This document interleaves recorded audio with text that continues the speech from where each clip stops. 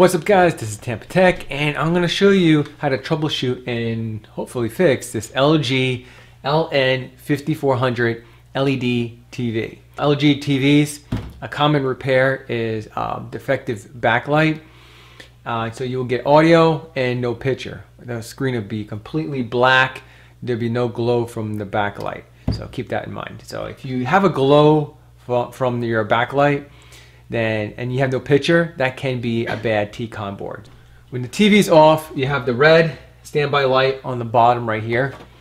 And then when you press the power button, this red standby light will go away, right? And then you'll get a flash on the screen. The backlight will go on for a second and then turn off. Let me turn off the lights so you guys can see that happening. Once again, I'm gonna turn off the TV, hit power. There's the red standby light letting you know the TV's off, but has standby voltage to the main board. Press the power button again. All right, that goes away. You see the flash on the screen, and then the backlight turns off immediately. You got no picture on the screen. Sometimes you could get a light, LED light or a flashlight, and hit the settings button. Hit settings, and then look for the settings on the screen. That lets you know that T-Con board is working.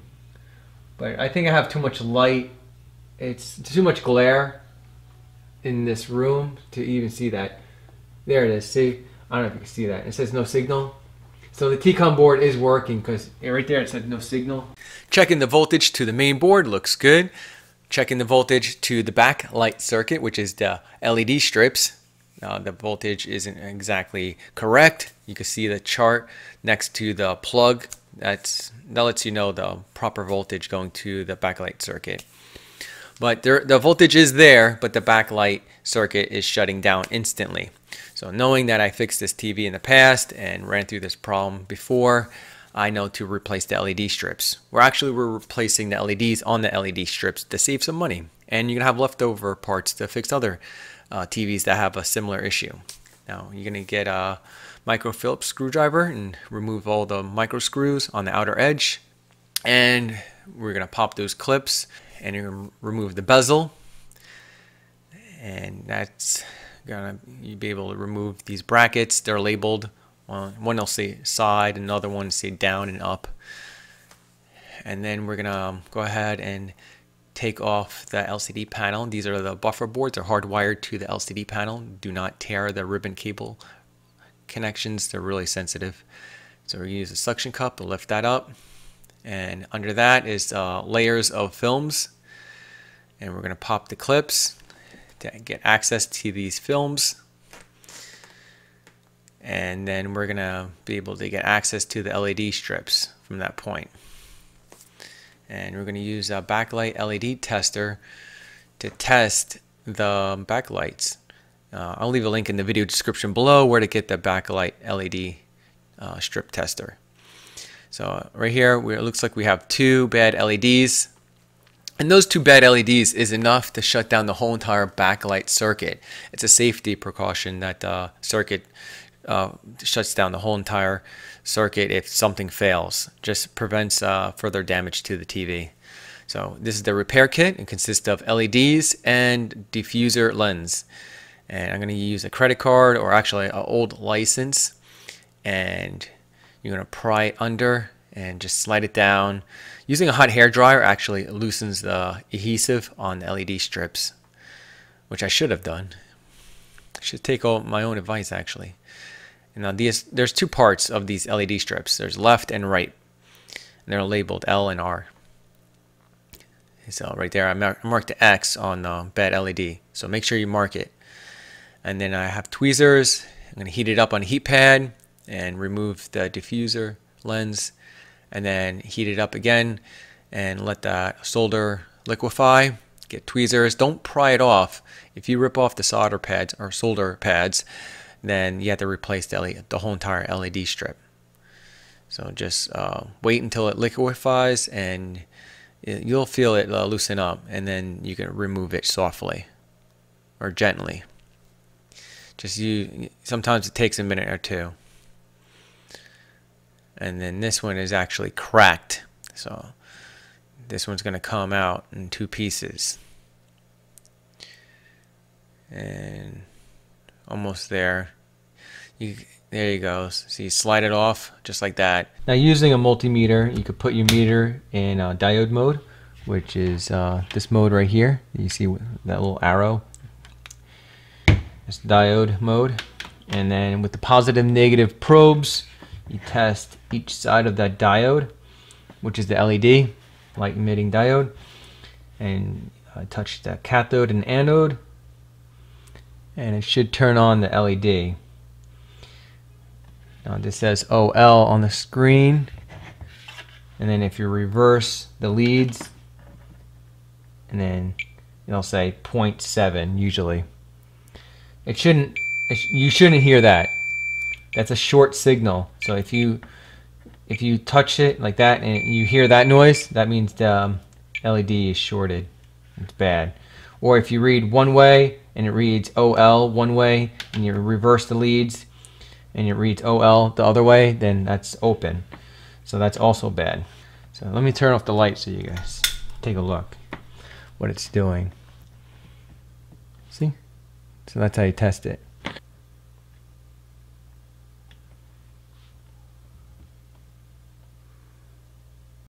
And there's a fat solder pad and a skinny solder pad. So now I'm prepping the solder pads with fresh solder, just a needle layer, and then make sure you put the LED in the right spot. One side in the back of the LED will be a wide solder pad, and then a skinny solder pad connection, which is the positive and negative on the diode. It's a LED, it's a diode basically, a light emitting diode. And then set it in, and it'll settle right in. And now we're going to test it. It just plugs right in, and the adhesive should stick right on. I usually don't replace the adhesive. I never had any issues with that. And then you're going to test it with the LED tester. Put a load on it for maybe 3 or 4 seconds. Right there. Looks good. And then we're going to use 3 dots of super glue to put the diffuser lens on. And then go ahead and hold that in place for a good 30 seconds. And next, we're going to work on the next one.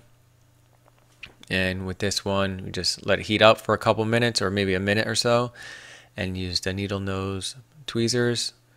Remove it, and then we're going to prep the pads. Once again, there's a fat pad and a skinny pad.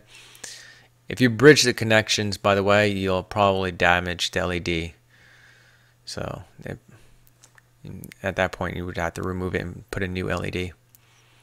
Now just let it settle in place, and we're going to test it. Make sure I didn't bridge that connection, because I think I put too much solder on that. Nope, it is good. And then we're going to put the push pins back on. And I actually broke one. I had to use super glue to fix it. It may happen to you. Just get a heads up. Just get some super glue on hand when you do this project.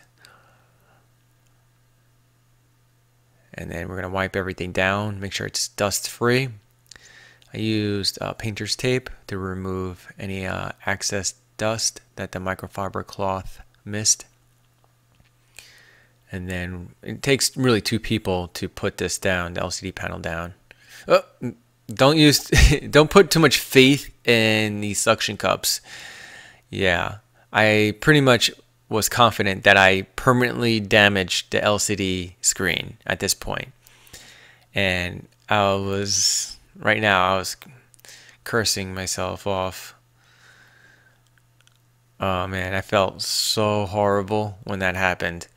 I was pretty much confident that I permanently damaged the LCD screen. So now at this point, I'm just putting it all back together, putting the brackets on, and expecting the worst.